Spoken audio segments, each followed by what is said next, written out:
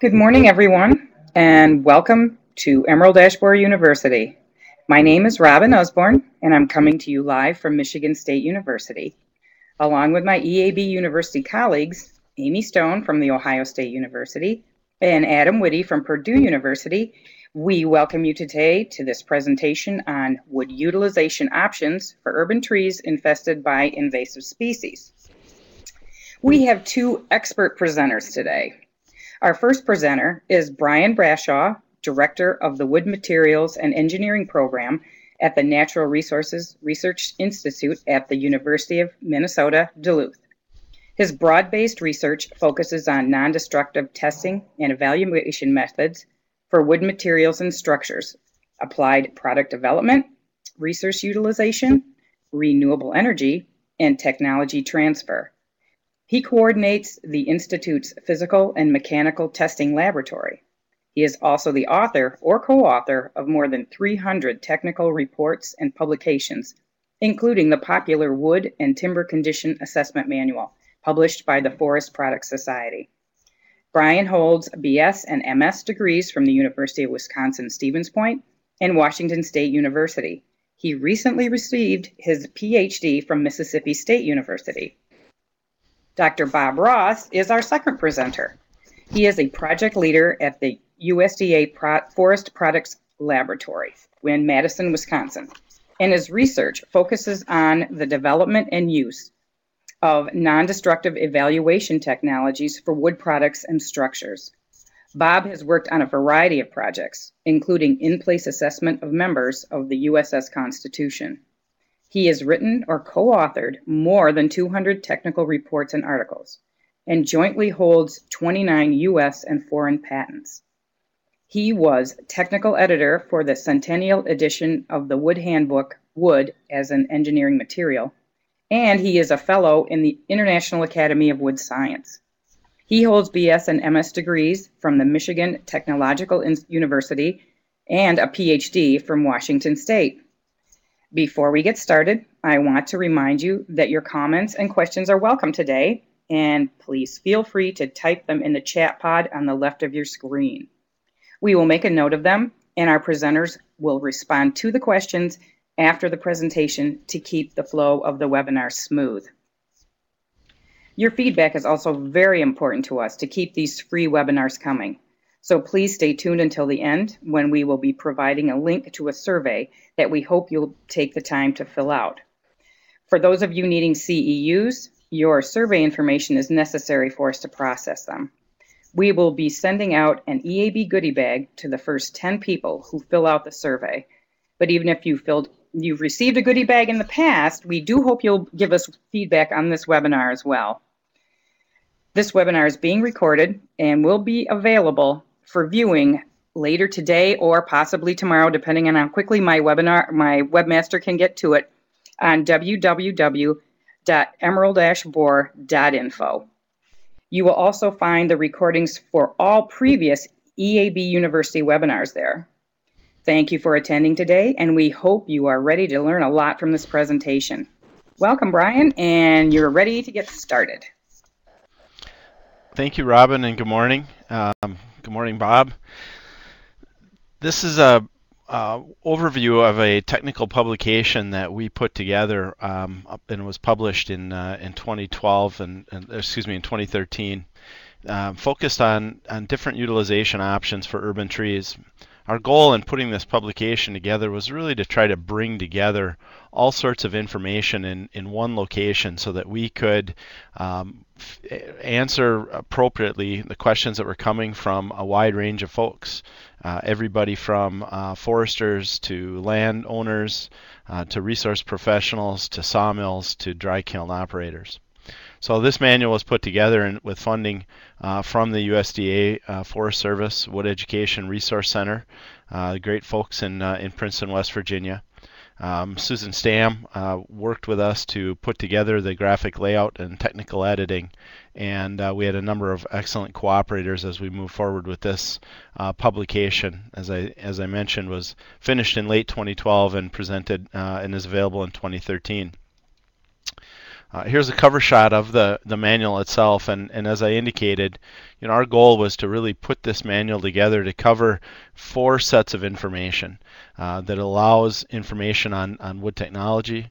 It provides access and important information to needed markets, but also technical information. And what we're really focused on is things that are affected by invasive species and typically urban. So even the cover here is in southeast Wisconsin. This was a urban harvesting trial that was conducted. Wisconsin DNR, Renewable Resources in Michigan, and a number of other great folks, City of Oak Creek. But again, utilizing urban wood, and you can actually see a cut-to-length harvester. The key in all of this is really identifying and developing markets for the entirety of the resource. So that may include saw logs, and it may include biomass from tops and limbs. But again, those are the key opportunities. We did focus on a number of species, and we'll talk about that here in a little bit. So the layout of the manual, it's 4 sections. This morning, Bob and myself are going to present parts 1, 2, and 3. I think that there's been a number of excellent presentations and information available on heat treatment, especially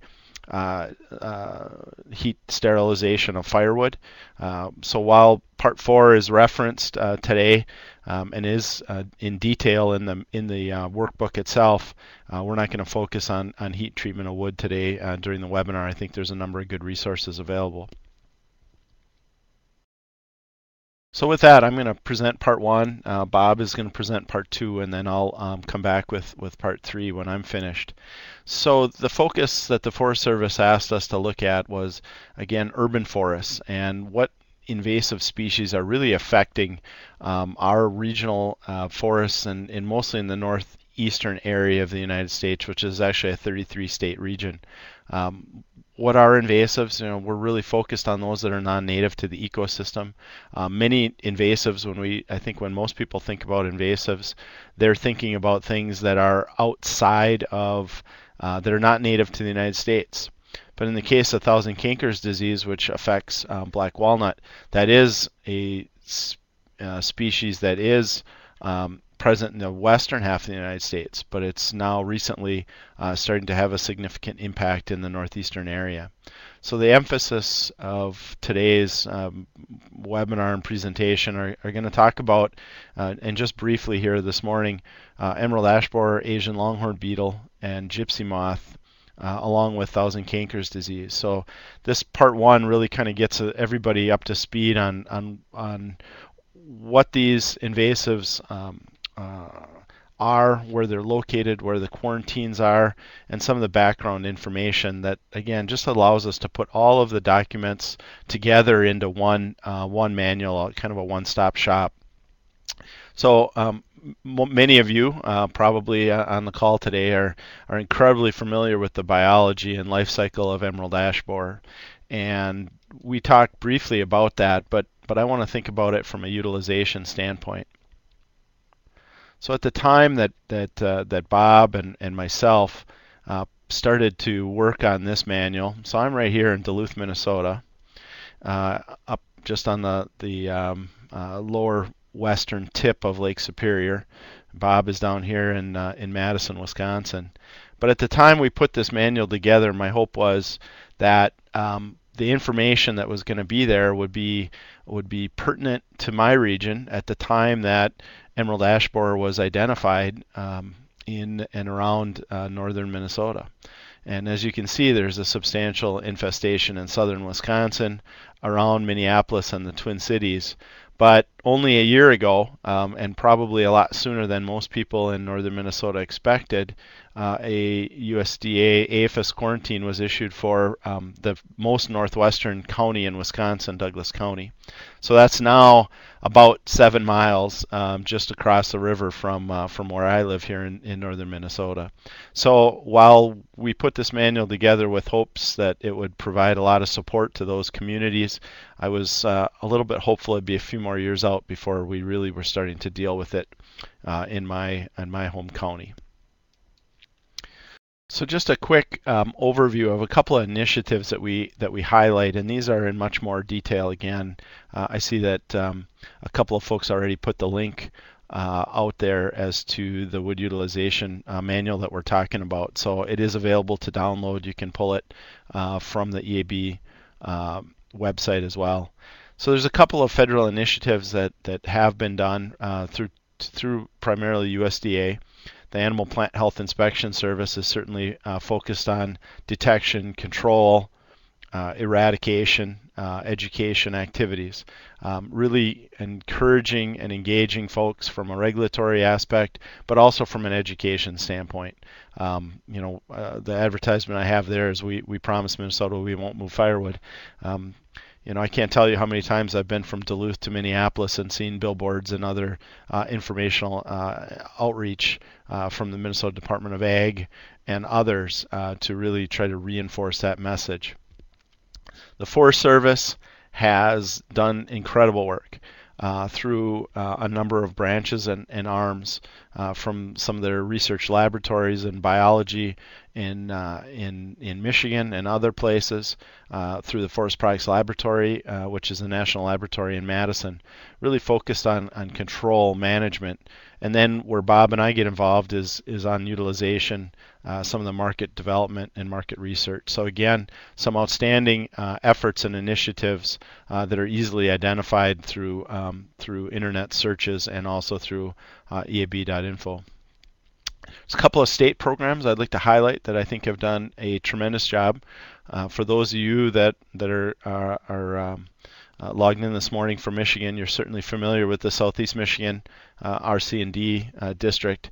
Really the initial organization in partnership with the USDA Forest Service, with the state of Michigan, with Michigan State, with a host of other public and private cooperators, cities, counties, has really provided a lot of early leadership, a lot of early understanding of what can we use ash for. We understand that we're going to have substantial volumes available both from an urban standpoint and from a natural forest standpoint. And Jessica Simons and others from the RC&D, the Southeast Michigan RC&D, have really done an incredible job and continue to do so. Very extensive website and project information. In Illinois, the EAB wood utilization team has come together and really looked across the entire supply chain or affected chain from arborists and sawyers, woodworkers, and all the way to end users. So I spent a lot of time thinking about how to engage the public, how to engage industry, how to engage arborists throughout the process with an eye toward utilization. I think that we have a resource. We are in much more of a bioeconomy than we ever have. And I think about bioeconomy being everything from furniture, flooring, and natural materials that go into our homes and businesses and buildings to liquid fuels and other biochemical and biopower resources. So the EAB wood utilization team has really done a fine job, and they're highlighted a little bit more in detail in the manual itself. Obviously, the go-to place, searching EAB, Emerald Ash Borer is this website that is hosted by Michigan State, and Robin is certainly the Robin Nussbaum is key here. One of our goals in putting this manual together was to add and incorporate more information onto this site that talked about all the use options. There was, obviously a tremendous amount of resources here, but our goal was to bring forward this manual so that it would really be in the kind of the number one go-to place for EAB. And the most searched, I don't know, Robin can tell you more details, but I think there's probably been millions of hits to emeraldashborer.info. So that was our goal, is to put this electronic document and manual available. We printed about 500 paper copies of it along the way. I think we're probably down to somewhere around 100. So we certainly can provide some some published printed versions as people do request, and you can just send me an email afterwards, or contact Robin and she can get us connected. Gypsy moth. Again, here I am, Duluth, Minnesota, right on the edge where we just now have 2 quarantine counties here in the state. It's certainly been a key and engaged topic in terms of quarantines and wood movement for the forest products industry. But it is, again, an invasive that has a direct impact on hardwood and softwood lumbers, but primarily hardwood, that affects our region. And so we do provide some background information on gypsy moth and some of the activities and efforts that are taking place.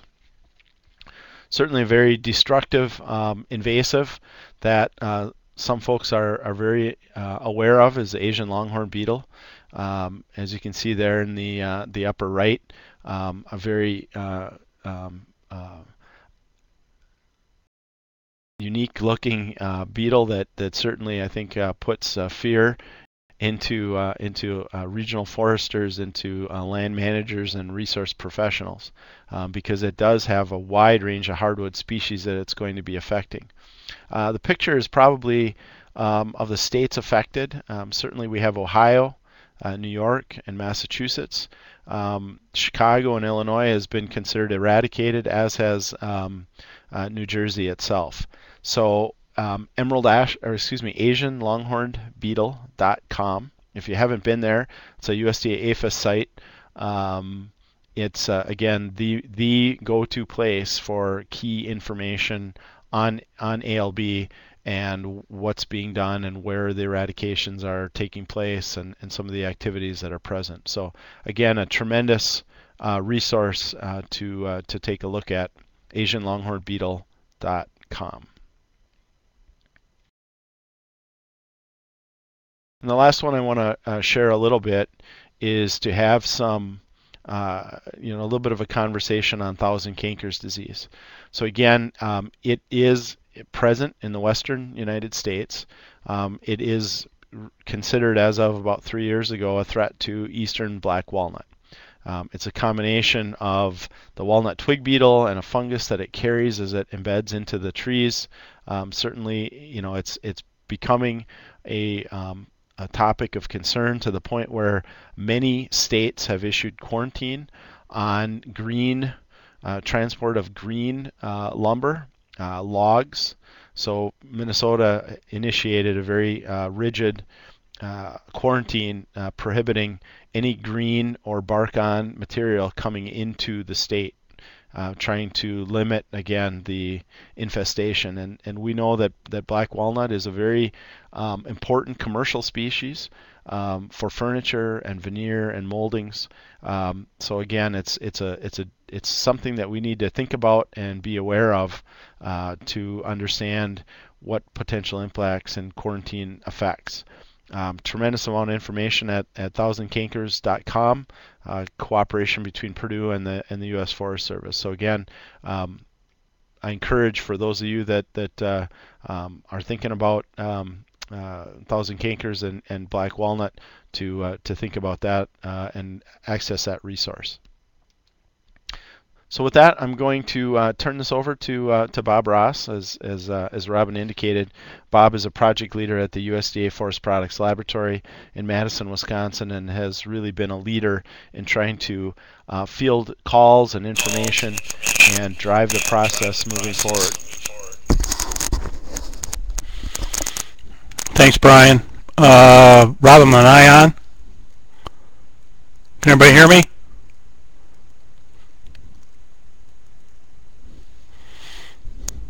Yes, Bob, you're good to go.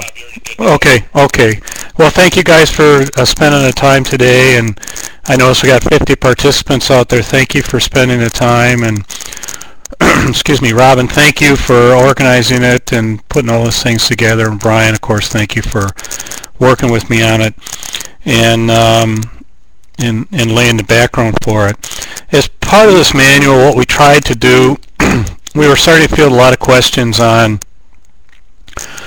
what are some of the basic properties and wood technology issues related to some of these hardwood species? Because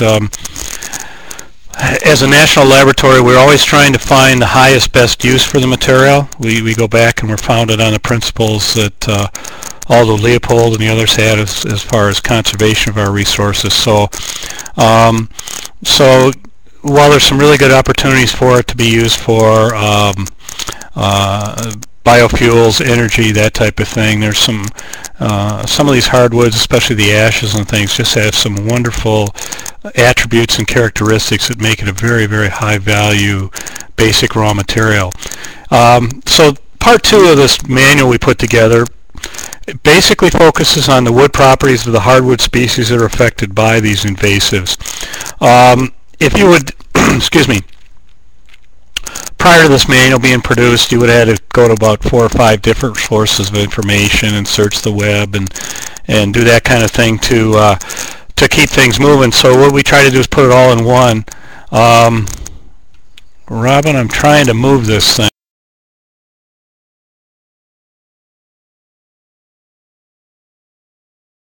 Okay, go down to the bottom of the screen there. You'll see the arrows pointing left and right. Do you see those?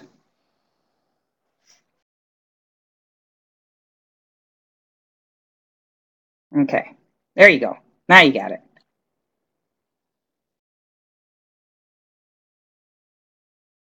Now you just need to make sure your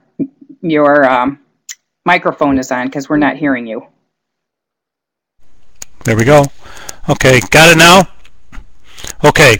Well, our objective in putting this part of the book together was we wanted to provide a starting point for folks who are looking for basic information on these species of wood, and so we did that, and we wanted to provide that basic information in one source. So what I'm going to do is briefly go through this. Now, what we did is we summarized things from a broad range of technical literature that was available. A lot of it from the Forest Products Laboratory. Some of it was quite old, but still very solid. Some of it was available in electronic format, and some was not. So it was important to pull all this stuff together, and that's what we did. So I'm going to share some of that with you today. The focus we had for this was on eastern hardwood species, and I've listed those in front of you: the ashes, birches, elms, the maples, the oaks, willows. Some of the characteristics we were looking at, the ones that are primarily important for use and for products, and that ranged products, everything from flooring and millwork to structural applications. So I'm going to go through those just a little bit. There's some technical information on the book. We have both common and scientific names, various descriptions of the species or species groupings. Some of the oaks are grouped together. In addition to that, we've got micrographs of each species of the cross sections, low magnification, about a 5 to 10 power magnification. Some of the characteristics of them, such as the grain of the wood, its texture, any decorative features such as the color or figure that you might see in it. On the lower right, on your right-hand side of that slide, you'll see the cross sections of some low magnification slides or views of some ash. And in addition to that, down on the bottom, that's a nice piece of ash lumber to highlight some of that. Other information people are asking about, and we put in their book, moisture content for green wood, heartwood, and sapwood. That's very important when we start talking about moving these species, moving materials around, but also drying this material. Do we have to dry it in a dry kiln versus air drying? Where do we start from? What's the basis of it? If you look on the right-hand side of this slide, you'll see a classic example of some of the things you're all worried about, and that's the shrinkage and swelling characteristics. As it dries, obviously, wood shrinks and swells and does a lot of strange things. So we gathered up all the information we could on the transverse, volumetric, and longitudinal shrinkage characteristics of these various hardwood species so that we have starting points to work from. The other thing we looked at and is included in here is the working qualities. Now, this particular part of it, we had to search our library pretty extensively, but there's a very nice publication that was done in the mid-1960s that focused on planing characteristics, shaping, turning, boring, splitting characteristics for nails and wood screws of these various wood species. So brought that up to date and pulled that all into the book so it's in one spot for everyone to start from. Other technical information, basic things like such as the density or specific gravity of the material, its decay resistance, and then we do have information on there because we get a lot of calls in on what's the basic mechanical properties of this stuff. How stiff is it, or its modulus of elasticity? How strong is it, or its modulus of rupture? Hardness characteristics, which is very important if we're going to use these species or any of this wood in flooring applications or any kind of millwork applications. And compression perpendicular to the fiber axis, and again, that's another important property for using it in flooring and millwork. Sources of information, if you really want to get back to this, as I said, all the machining and that information was in a bulletin published by the USDA Forest Service Forest Products Lab 1962. If you need information on it, give me a call, give me an email. I don't know that that's available electronically, but all the information in there is included in the EAB book.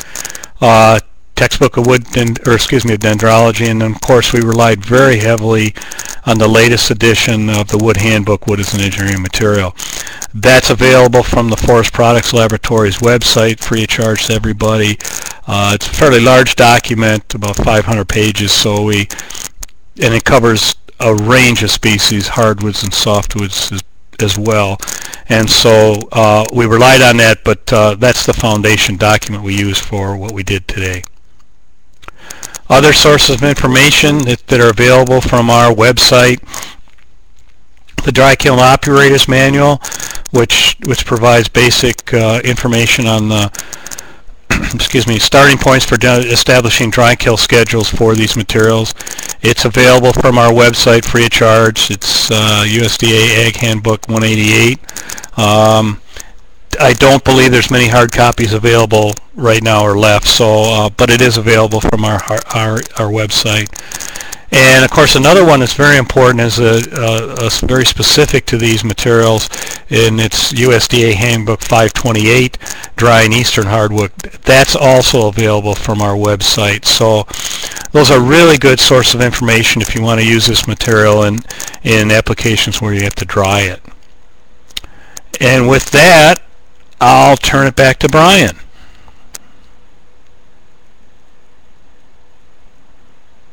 Thanks a lot, Bob. Appreciate it.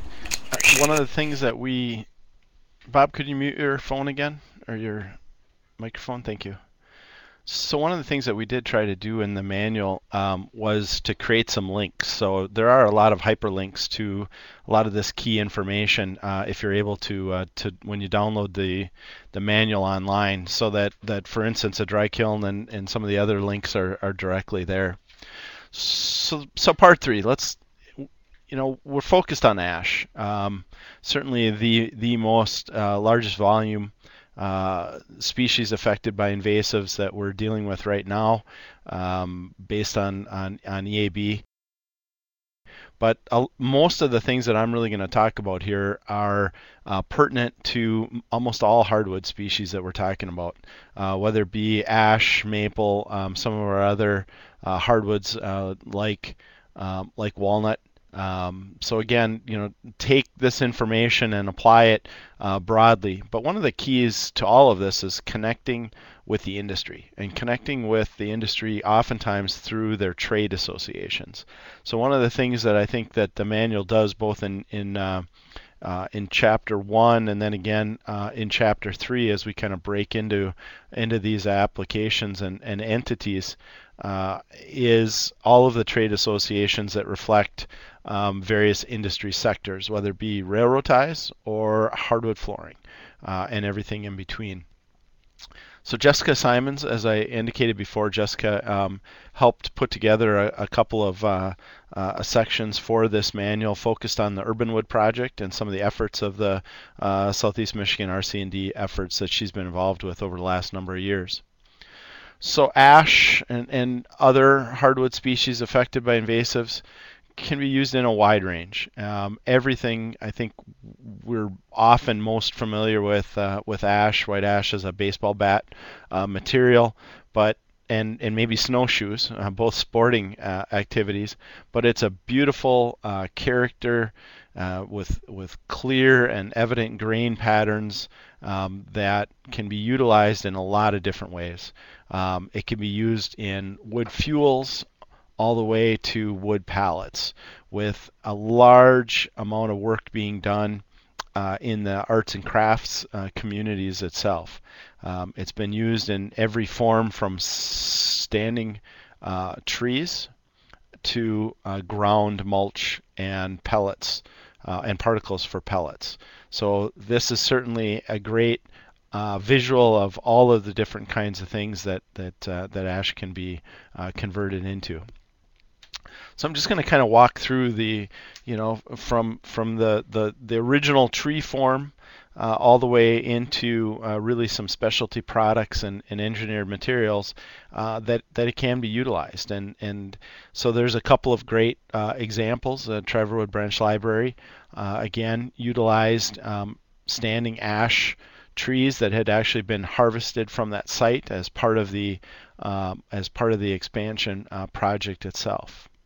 There's also a company in Wisconsin, actually. It's called Whole Trees LLC, and they're a company that's been pushing on to a decade here that's really developed a wide range of structural building systems surrounding and utilizing trees themselves, and it not just standing boles like you see here where the branches have been removed, but actually taking structural advantage of the oftentimes the upper structural branches in the system itself. So there's some unique work that they have done and focused around ash as a utilization in a tree form. We're mostly familiar with lumber, right? When people think about hardwoods, they think about lumber, and this is really the core base material that is used for furniture and flooring and cabinetry and other applications. There are National Hardwood Lumber Association grades involved. There's also more custom grades like character. Lumber is produced in high efficient large hardwood sawmills across the United States, but it's also produced in small portable band sawmills that are available in regional areas. And I think the key, as I think about a lot of this utilization and application, is understanding your communities, understanding your areas, understanding what potential customers exist, what large construction firms are there, what the engineering and architectural communities are, to really start to drive connection between local use and local resource. So, but it's key to find application for everything from bark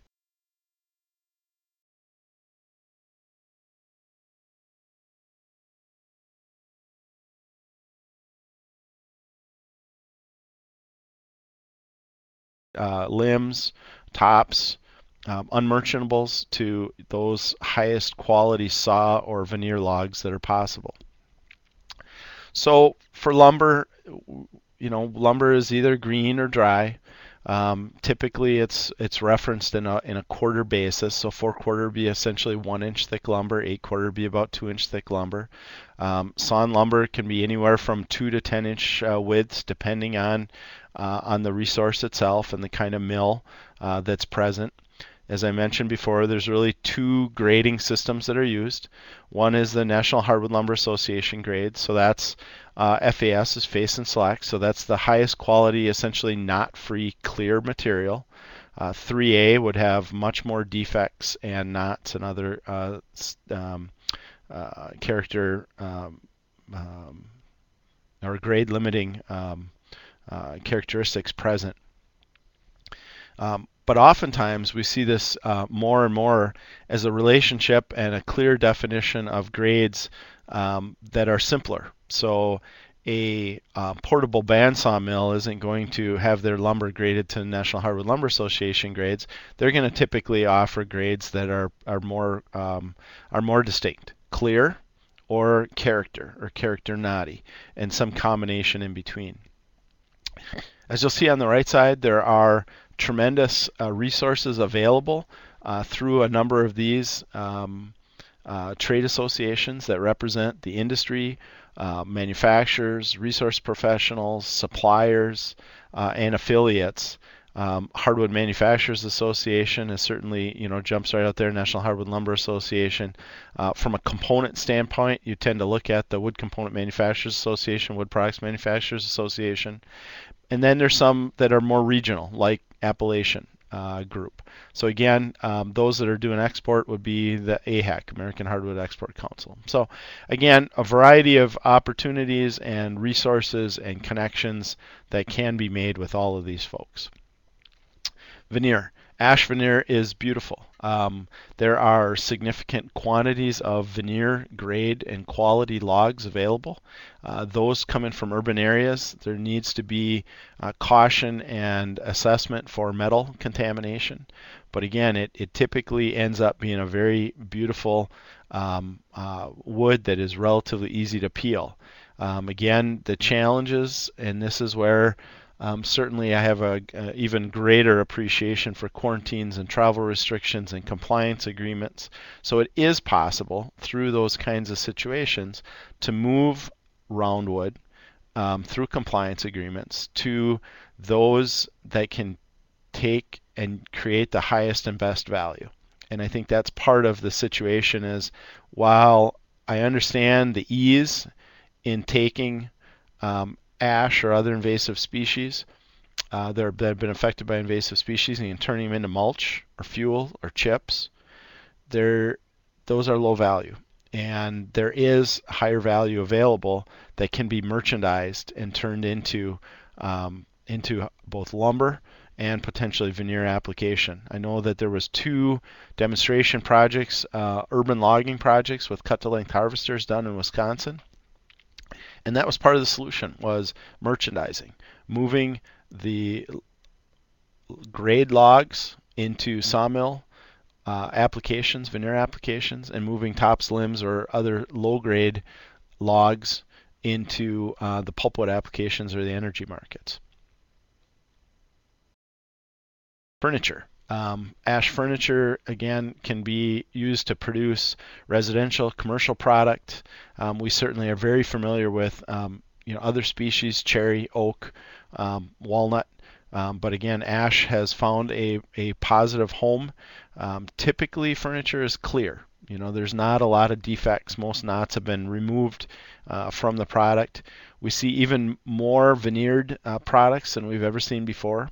So relatively thin veneers, and these can be anywhere from 1/16th all the way to 1/100th of an inch thickness. Typically, the thicknesses of these veneered surfaces, are 1/32nd, 1/40th, 1/50th of an inch thick. This is an opportunity to engage both with custom furniture manufacturers, small furniture manufacturers, but also the potential exists to engage large producers, and again to build on the characteristics of these species and the story of these species affected by invasives, locally harvested and regionally utilized. So small designs, very unique designs have been done. The piece of furniture on the top was part of an art show that the Illinois EAB wood utilization team championed. And again, the focus was to create architectural furniture and heirloom furniture and other types as part from ash, and to really demonstrate and create that awareness of the potential. Other really large accounts like Herman Miller, and this is products that are available through a furniture retailer known as Room and Board. They're across parts of the United States, New York, Chicago, Minneapolis, Denver, and I think a number of other regions. But again, utilizing in this case ash veneer for a variety of their product families. Cabinetry applications, certainly we are seeing increases in the construction trades. The recession in 2008 through 2010 had a dramatic effect in home building. We know that cabinet manufacturers themselves experienced significant reductions in production and employment, but that is certainly growing, and we're seeing again substantial growth in the flooring, cabinetry, and residential markets for wood species. There's a couple of core trade associations that are affected here, Kitchen Cabinet Manufacturers Association, and again, these can be small custom shops. They can be large fabrication shops. Millwork. So millwork is usually sawn solid lumber, although we're seeing more and more veneer over composite board materials being present. This is engaged with some of the folks in the architectural communities, but think about this as your molding, your trims, your paneling, your doors, any moldings around windows, doors, and entries.